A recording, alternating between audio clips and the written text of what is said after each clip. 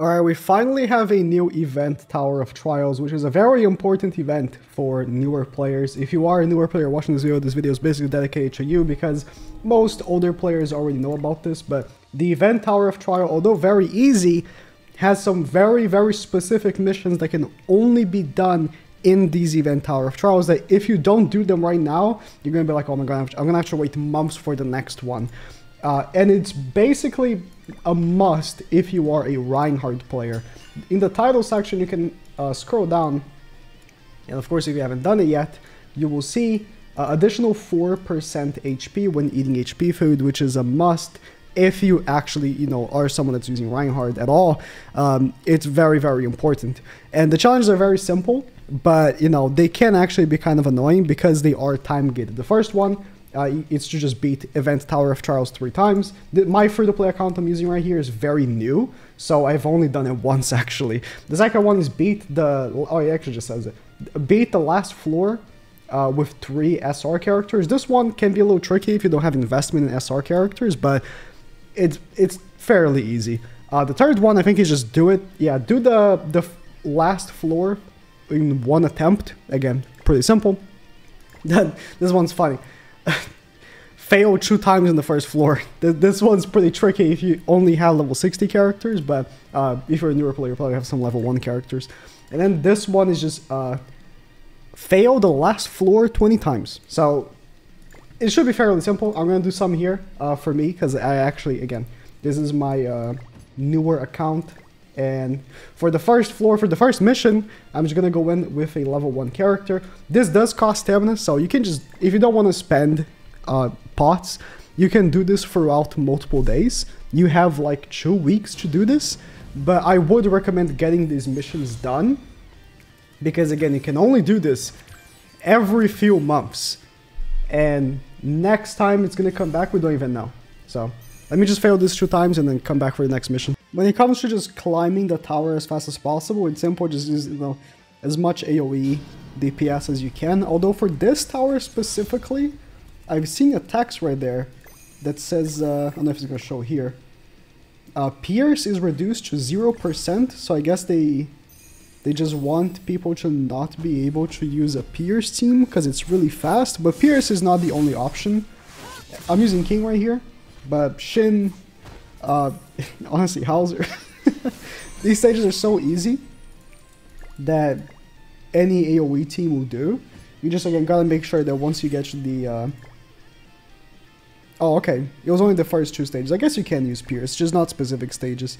Triller Meliodas then, even Blue DM Meliodas, just use AoE and you should be good to go.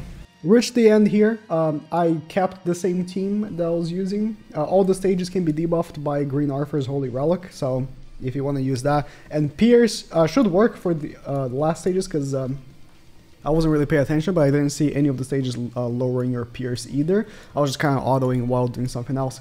At the last stage, so if you want to do the missions, obviously beat a full SR, and obviously lose 20 times. You can't do lose 20 times and obviously beat in the first try at the same time. But if you want to lose 20 times, if that's the mission you want to do right now, you cannot just back out. You need to actually die.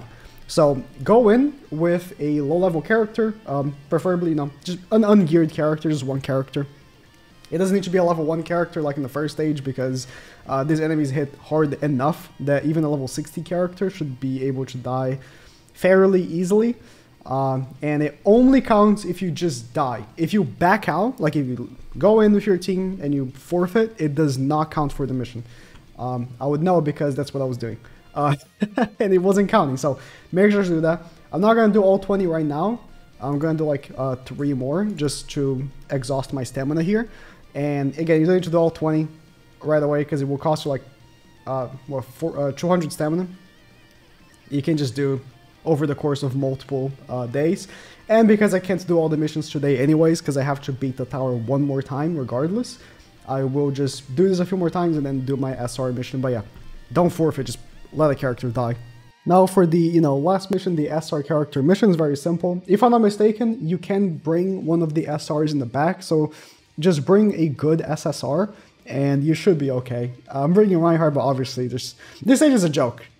if you have like a decent character overall. So even like Green Escanor should be able to beat this with no problems.